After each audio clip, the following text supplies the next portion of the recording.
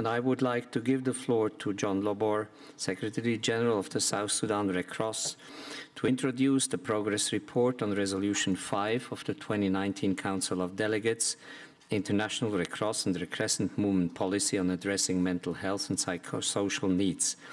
It's the item 19 of the agenda of the Council of Delegates. John, you have the floor. Okay. Yeah, thank you, Mr. Chair. Allow me to take the floor on behalf of the following national societies and ICRC and Federation: the Australian Red Cross, the Azerbaijan Red Crescent Society, the Belgian Red Cross, the Brazilian Red Cross, the British Red Cross, the Canadian Red Cross, the Red Cross Society of China, the Colombian Red Cross, the Croatian Red Cross, the Cyprus Red Cross Society, the Danish Red Cross, the French Red Cross Society, the Kenyan Red Cross, the Liberian Red Cross Society, the Swedish Red Cross, the Swiss Red Cross, the Syrian Arab Red Crescent, the IFRC, the ICRC, and on my own national society, the South Sudan Red Cross.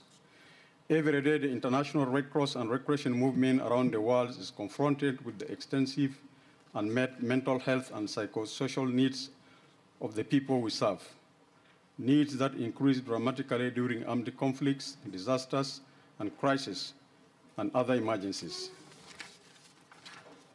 While physical wounds may heal, emotional wounds can linger longer after.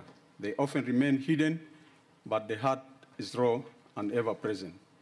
In the movement, mental health and psychosocial support continues to be high on the agenda. A resolution and a mental health psychosocial support policy were adopted by consensus at the 2019 International Conference. The policy sets the standards on movement response to mental health and psychosocial needs. In order to advance on those commitments, in 2020, we developed a roadmap to implement this resolution and policy and to step up access to quality services across the diverse contexts in which we operate. Currently, an interim coordination and the steering committee structure oversee and coordinate the implementation of the mental health and PSS policy and roadmap. There are also 5 working groups composed of dozens of representatives from different national societies, IFRC, and the ICRC that meet regularly to advance on the ambitious roadmap priority action areas because we want to ensure words translate into action. Hence, the reason for informing the 2022 Council of Delegates on the latest progress on the processes towards establishing a Red Cross and Red Crescent movement, mental health, and the Psychosocial Support Hub, and the wish to include mental health and psychosocial support as an agenda item for the next Council of Delegates. We acknowledge that the realization of the movement's mental health and psychosocial support commitment is dependent on a movement-wider representative and sustainable governance structure that can pursue these ambitions further. In order to ensure the proper continuation of this process, at the end of 2021, it was decided to set up a governance structure to allow the resources needed for the movement to continue advancing on the ambition to make mental well-being not a luxury for some, but a right for everyone, including staff and volunteers.